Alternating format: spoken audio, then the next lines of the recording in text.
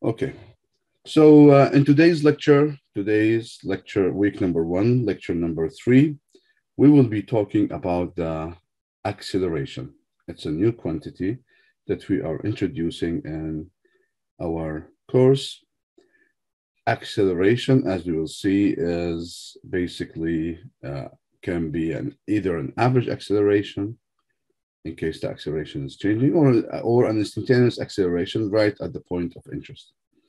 And then we have a special case of the acceleration where the acceleration is constant. We're going to come to this and introduce the kinematic equations that we'll be dealing in this course. So the reference for the material in this lecture is from section 2.3 and 2.4. Feel free to read through section 2.4 and 2.5 in preparation for the coming lecture. So let's discuss this concept and an example here. So far, we have seen a uniform and non-uniform motions. So for the following graph of displacement versus time, so this is displacement versus time. What is the corresponding velocity versus time graph? We need to draw the velocity versus time, knowing that this function, so let me number those, number 1, segment number 2, 3, 4, and 5. We have 3 answers. One of them is being correct. So let's go back first to this graph and talk about it a bit more and see what are the differences and refresh our memories with the material that we already covered when it comes to uniform and non-uniform motion. So if you recall, in uniform motion, we said that motion is being linear versus time. The displacement is being linear versus time. And in this case, the slope, as you can see, is constant at any point on this function. So this linear function has a constant slope. What does a constant slope for displacement?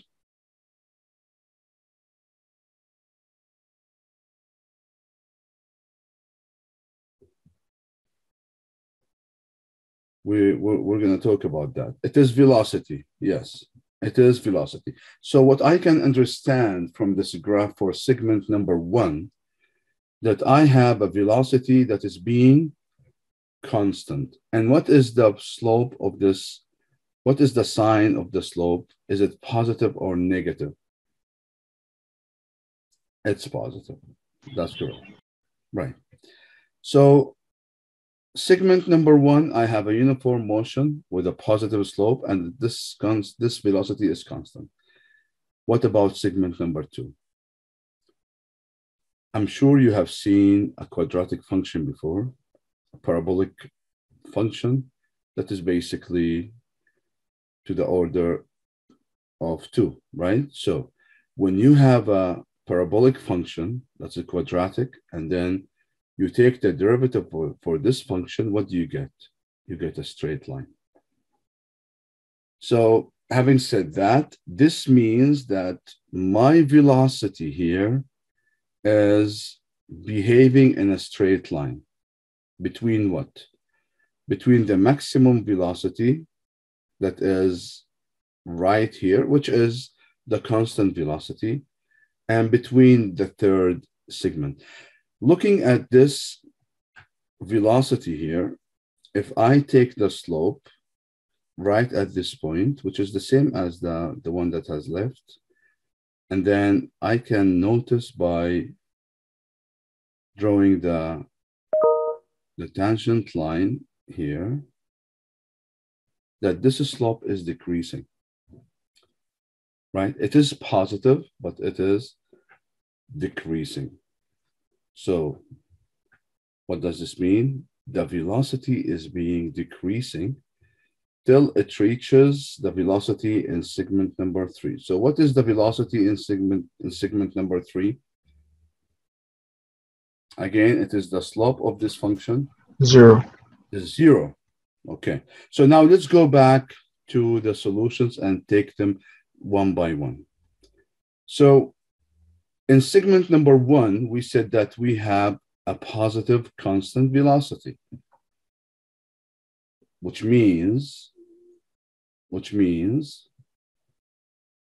is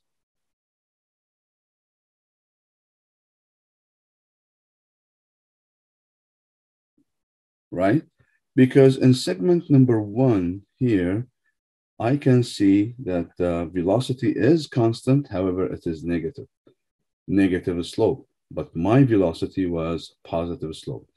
So A is wrong. This leaves B and C, okay? Now, you tell me, which one do you think is the correct answer? Now I explained to you the concept, and let's see if you are able to find the correct answer. Wow, yeah. I can see lots of C's, and so far 1B, 2B, lots of C's, which is, very good, because let's see together what is the answer. That's very good. So we're going from positive constant velocity into 0, right? Positive constant velocity into 0. So both of them are so far agreeing with what I have found. Now, let's look at segment number 4. Can somebody explain to me what is happening in segment number 4 in this quadratic function?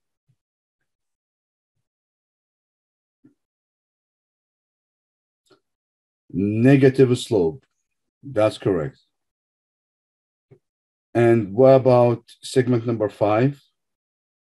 Segment, okay, so it is magnitude-wise, it's increasing.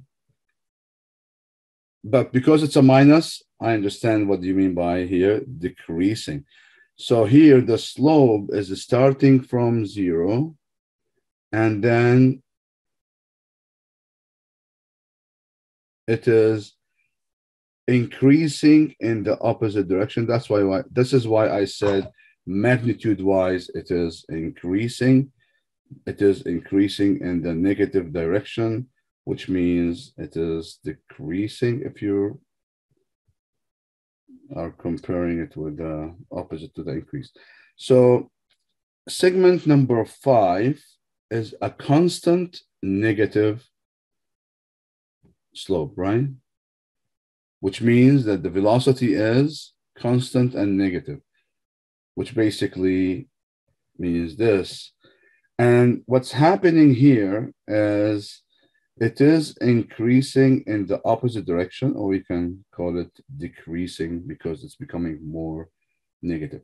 So this is wrong, and the answer to this question is yes, indeed, C. Okay, that's good. That's very good. I think you managed to answer this question in a very high successful rate. Now, let's talk about the acceleration.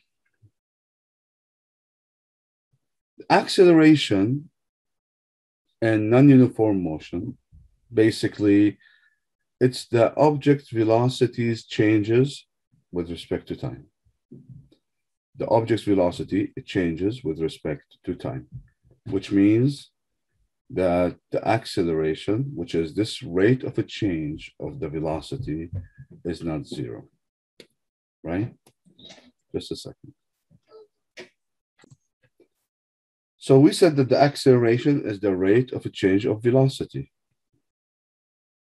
And since this velocity is a vector, then this rate of change of the velocity is also a vector. This rate of change of the velocity, which I'm calling acceleration, can, as we will see later on, being either varying or constant. If it's varying, then we need to calculate the average of this acceleration. So in order to calculate the average of the acceleration, as we did before for the velocity, when we calculated the average of the velocity, we take 2 points from the graphs within the time range that we're interested to calculate the acceleration, the average acceleration, and then it would be the slope of that line between those 2 points, as we have seen in last lecture. And what's the unit of the acceleration? The unit of the acceleration is the velocity divided by the time, which is meter per second squared. So this is how we calculate the average acceleration, and we will see an example about that. So again, calculating the average of the acceleration is basically within the specific time. We draw the line between those 2 points that belong to the curve. Then the average of the acceleration is the slope of that line. Now, if I want to calculate the instantaneous acceleration, which is exactly the same procedure I did in last lecture for the velocity, at one specific moment, then it will be drawing the tangent line at that moment and calculating the slope for that tangent line. So that's the difference. For the average, it is between the 2 points of the curve, the line between those 2 points of the curve that corresponds to the specific time of range of time. And the instantaneous is the slope of the tangent line at the point of interest. So let's look at this example. In this example, we have the following plot of velocity versus time. We need to determine the magnitude of the average acceleration between 2 and 16. So here we're talking about the magnitude. We're not interested in the direction. We only want to calculate the magnitude of this average acceleration because we know the average acceleration is a vector. So for that vector, we're only interested in the magnitude. So how do we do it? Number one, we define the points of the time that we want to calculate the average acceleration for. And then we draw the line that intercepts with the curve. So that's the first point. This is the second point. And then we need to calculate the slope for that line,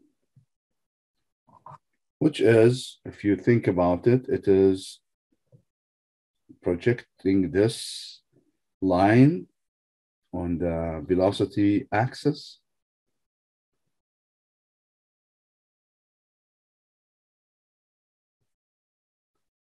So this one, I can call it delta x, and this one is delta t. Then I can say the acceleration average is v2 minus v1 over t2 minus t1.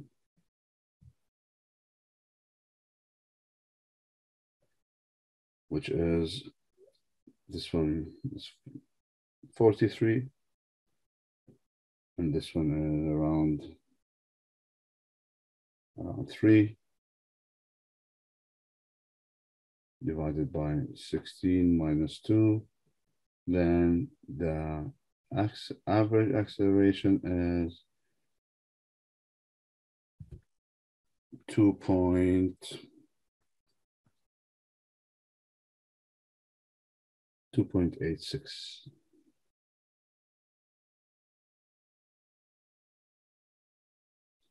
meter per second squared. So this is how we calculate the average acceleration for that velocity versus time. Now, the second part is, what is the magnitude of the instantaneous acceleration at 13.5? So let's define where is 13.5? So this is 13, this is 13.5. If I draw the line, I can see that 13.5 is right here. If I draw the tangent line right at this point, I will be getting a horizontal line.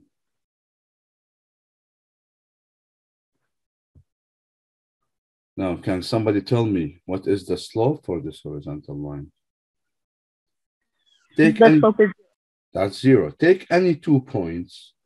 If I take this point and I take this point, if you project them on the velocity axis, it will be, so here, A instantaneous is 50 minus 50, right? Both of them, they have 50. So 50 minus 50, whatever the time is, that's going to be 0.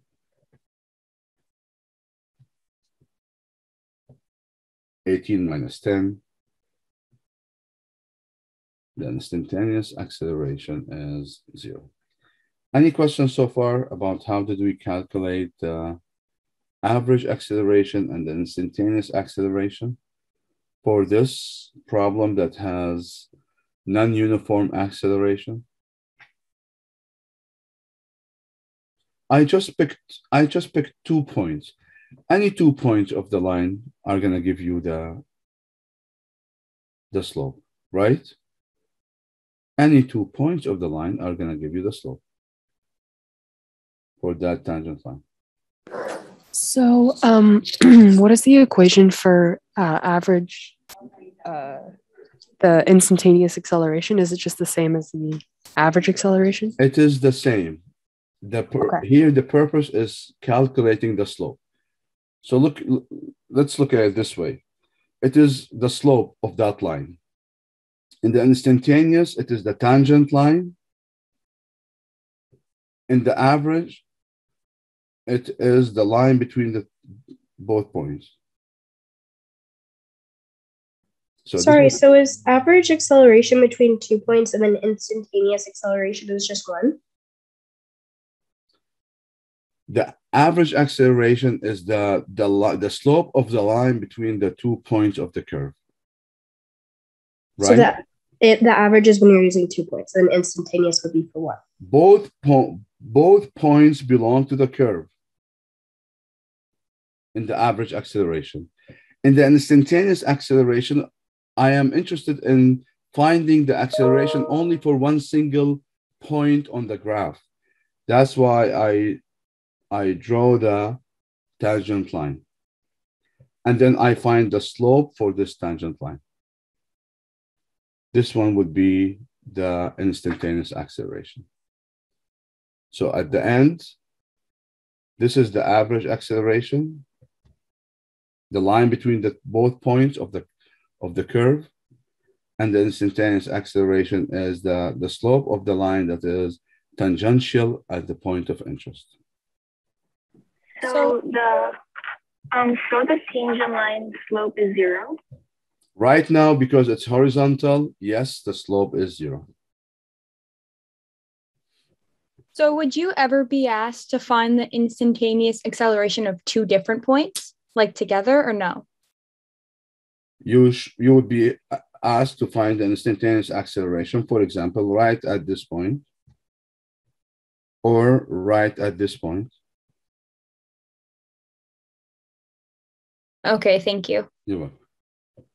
Any other questions before we move on? Just like looking at the graph, like say we had this question on a quiz or a test or something, just because it's not like completely defined like points, like you like eyeballed it and said it was 43, say it was like 42 and we got like a slightly different answer, would we still be correct if Yes. it was like in the same ballpark? Yes. Okay. We would be applying a tolerance such that this tolerance is within the uncertainty of the conditions that you are drawing within. Okay, thank you. You're welcome. Okay, so let's move on. Sorry, sir, I have one more Yeah, question. sure. The 10 and 18 you got for the denominator in the second question. Where did you get those points? Are they just random points? Random points. Any 2 points for the line can be used to calculate the slope. I could have taken 18, I could have taken 16, doesn't matter. Okay, thank you. You're welcome. As long as it's a straight line, then any random points of that line would give you the slope. Okay, so in summary, we have seen so far from last lecture that the velocity versus time curve can be used to calculate the displacement by doing the integration. Remember the area we calculated, that was really the integration within the time limit. And today we have seen that the slope of this graph gives me the acceleration, either by calculating the average acceleration for 2 points or by instantaneous acceleration. However, the displacement, only the slope gave me the velocity so far. So this is what we have seen so far. So let's move now to solving few examples. In this example, if we have a person walking with a velocity of 2 meters per second east.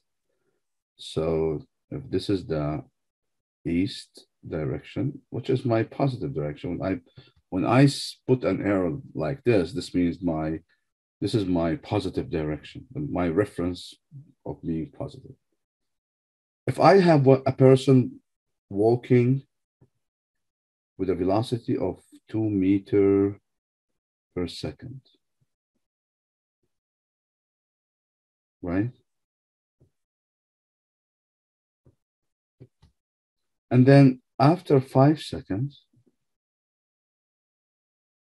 this person changed his velocity and he went in this direction, west, 3 meters per second west. So this was east, and this was west. And the distance here, delta t, is 5 seconds. What is the person's average acceleration during this 5-second time interval? Let's put the equation here. The acceleration average is v2 minus v1 divided by delta t, which is t2 minus t1, the difference in time.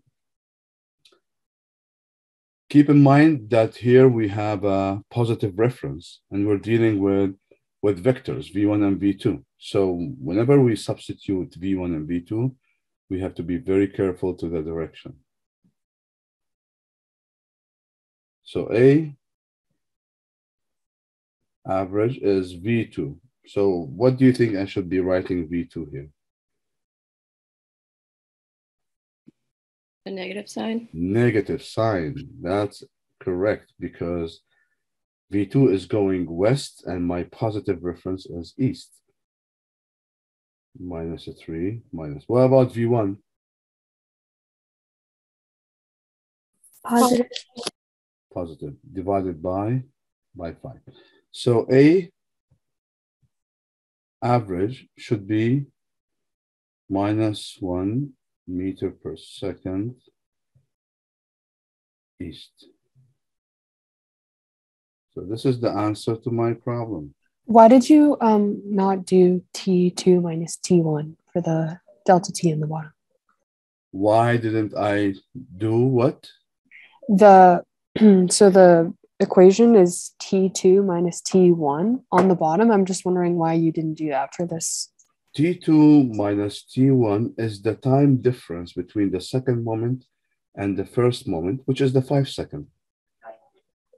Okay. The question sir, here is saying that after 5 seconds, which means that he was at V1 and he was walking for 5 seconds and then he switched, right? So T2 minus T1, the difference is 5 seconds. So do you see an answer to this in one of the available answers in this multiple choice? C. C, that's correct. Because if it's negative in the east, then it is positive in the west. So the answer to this problem is C. I could have taken the west as my reference, and that should be okay. Either way should give you the correct answer. Can I ask a question? Sure, go ahead. For your like final answer, how did you determine to use east? Because I picked east at the beginning. And when I substituted the V2 and V1 in my equation, I was using this as my positive reference. Okay. That's why I put V2 as negative, because as you can see here, the direction of V2 is opposite than the direction of my positive reference. Okay, thank you. Make sense? Yeah, yeah. Okay. I have a quick question. Yes, go ahead. So you know how it's over 5, the velocity over the time? So wouldn't it be -1/5? Like for the answer? Why? V2 is negative, -3 minus 2.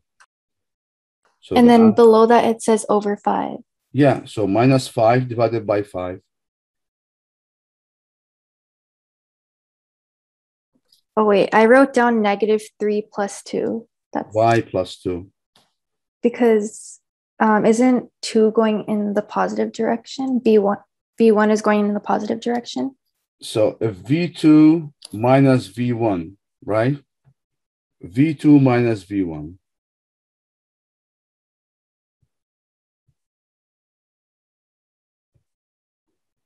What is V2? V2 is -3 meters per second. What is V1? +2.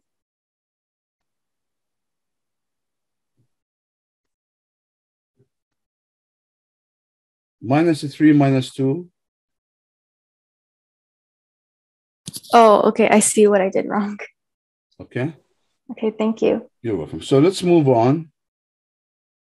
Can I ask one more question? Sorry. Yes, go ahead. In our final answer, we put meter per second instead of meter per second Sorry, squared. this should be squared. Yeah. Okay, thank you. Thank you. Thank you. So let's move on then. So that problem basically was for an acceleration that is varying with time. So the acceleration was not constant. But what happened if the acceleration was constant, which is our special case that we'll be using in this course? If the acceleration is constant, then you will see that the average will be the same as the instantaneous, right?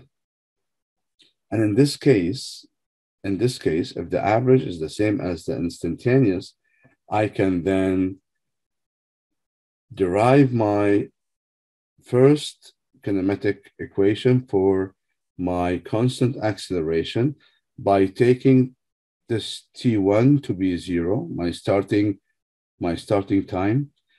And this one now is T, which is the time at the end, at the destination. And then I can replace V1 with V0, which is my initial, right at T equals 0. I'm going to call this one V0. And then I will call this V2 as V. And this is only, I use it when the acceleration is constant. And then rearranging this equation, I can get now my linear velocity due to a constant acceleration. So this is the equation, the first equation in the kinematics equations for one-dimensional problem when I have a constant acceleration. If I have a motion, this motion due to a constant acceleration, the velocity at the final destination is equals to the velocity at the initial plus acceleration times the time difference between the initial and the final. So this is my first kinematic equations.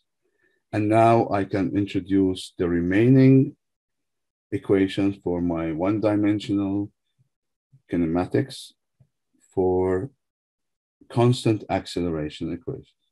Now, if you would like to know I will see the full derivation of these equations, then the full derivations are in those pages 38 to 40 for those who are interested to see how did we get the full derivation of those equations.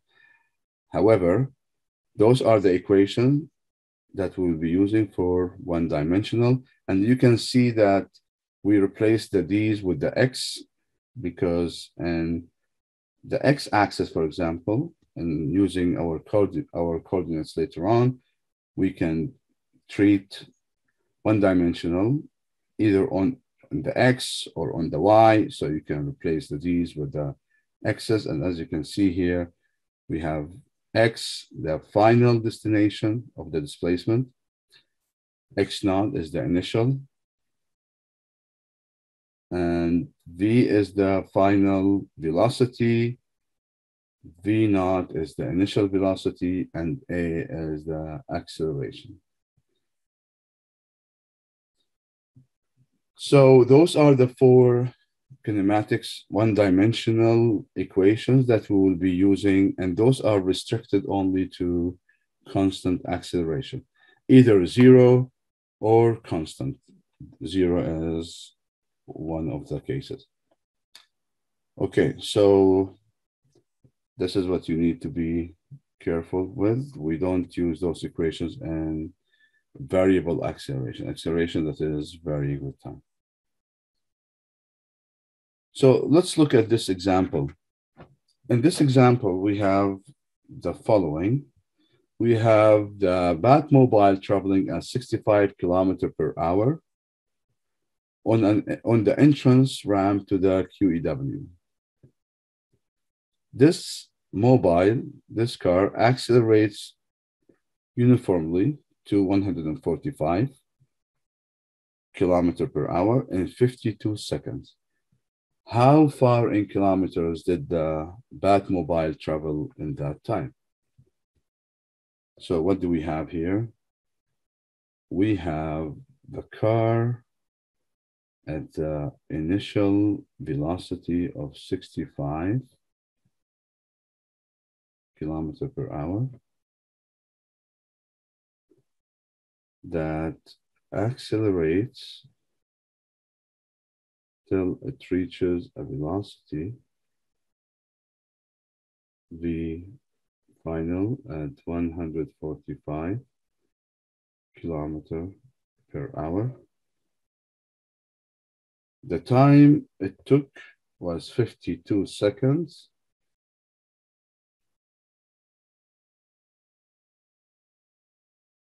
So here is x naught, here is x, and the distance here is delta x, and the time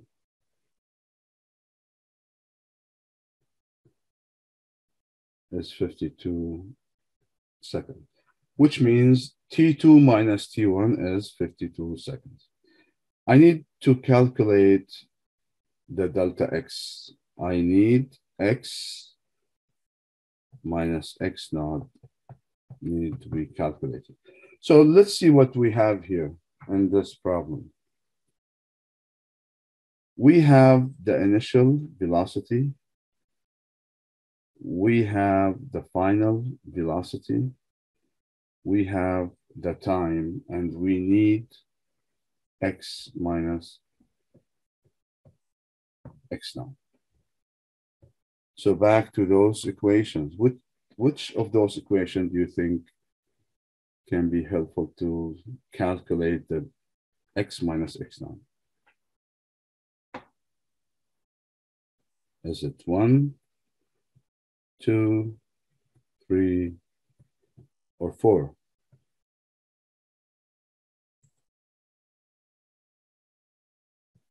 Two, we have the time, we have the velocities, we need x minus x naught. So back to here, x equals to x naught plus half v naught plus v t. But before we do this, we need to do the conversion, because the unit for the velocity in our equations are the meters per second. So we need to convert kilometer per hour to meter per second. So how do we do this?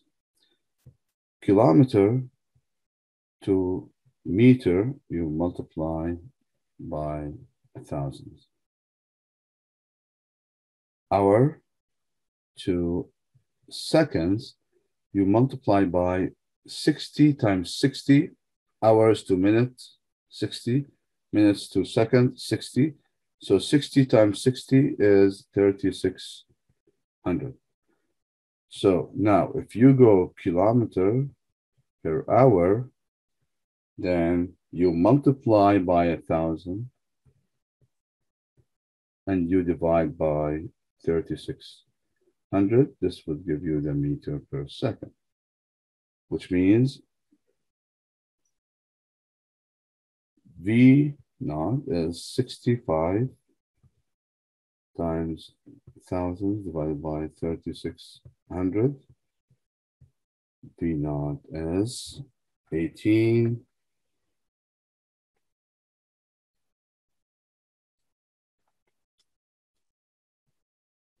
.05 meter per second.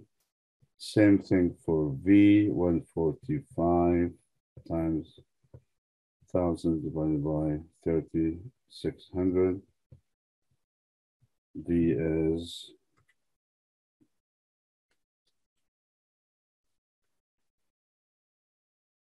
40.28 meter per second.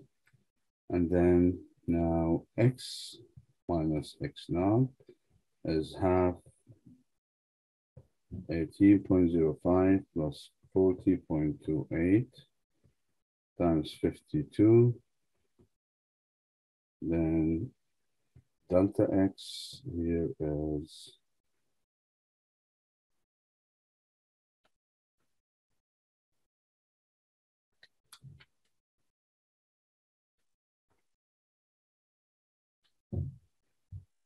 15.16 meter, or delta x is 1.52 kilometer.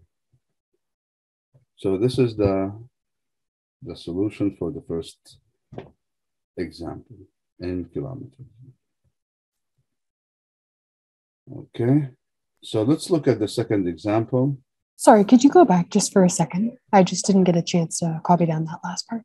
I will upload this one to, I will upload the notes to the course link. You don't need to worry about that. Okay? Can I ask a question? Yes, go ahead.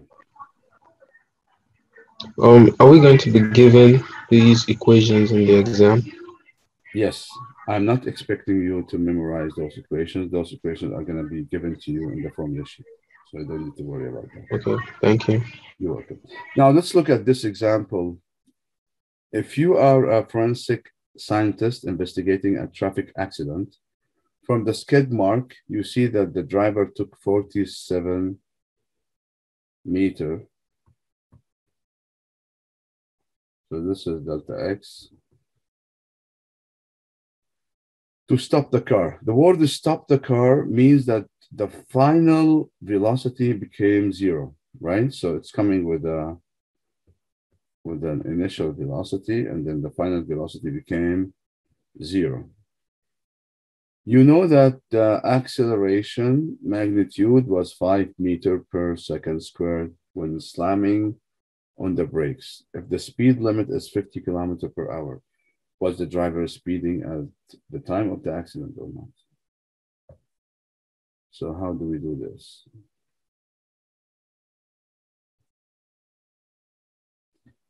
So we have the driver, the car, initial velocity, we don't know. The final velocity, we know, is 0. Delta x is 47 meters.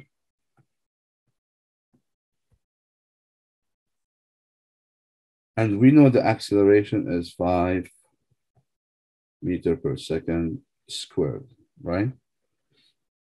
Now we need to agree upon, so this is the velocity, the initial, and right here, just to show you the acceleration. If I'm coming with a positive velocity and then this velocity became 0 in a motion that is accelerating uniformly. So what are you expecting the acceleration to be pointing in which direction? Let's take this as my positive direction. Are you expecting the acceleration to be pointing to the right or to the left? To the left, which means it's negative because it is decelerating the car.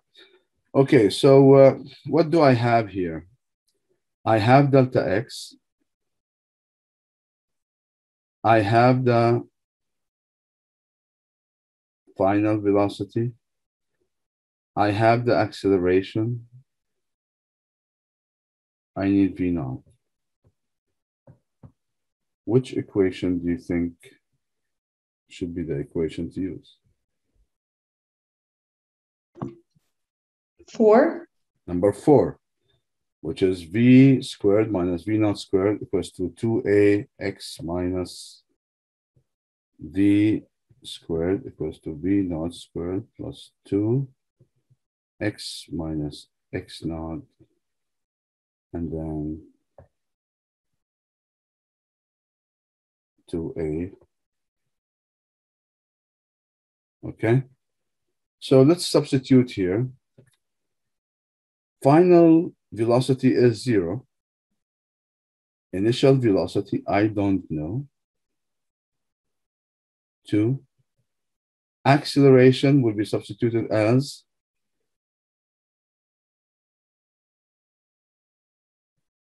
and delta x as 47.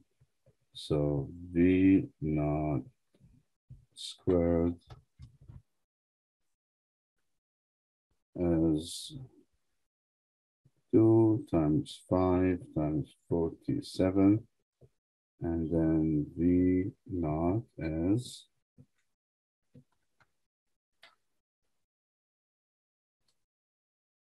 is 21.68 meter per second. Now, if you want to convert this to kilometer per hour, then you multiply by 3600, divide by 1000, then you see that V naught is 78 kilometer per hour. And yes, the driver exceeded the speed limit. Okay, we have here 3 multiple choice questions. We're going to go through them and ask you here after our 3rd lecture, which one of the following is not necessarily consistent with a car that is accelerating? One of those 4. A car is moving with an increasing speed. A car is moving with a decreasing speed, not necessarily accelerating. A car is moving with a high speed. A car is changing direction. Which one do you think is not necessarily? C. Yeah, I agree. A car moving with a high speed not necessarily means that it is accelerating, right? It could have been on that high speed with a zero acceleration, not necessarily accelerating. Okay, that's good. So it is C. Now let me ask you this question. If an object is moving eastward, this is east, and I have an object moving eastward, and this object is slowing,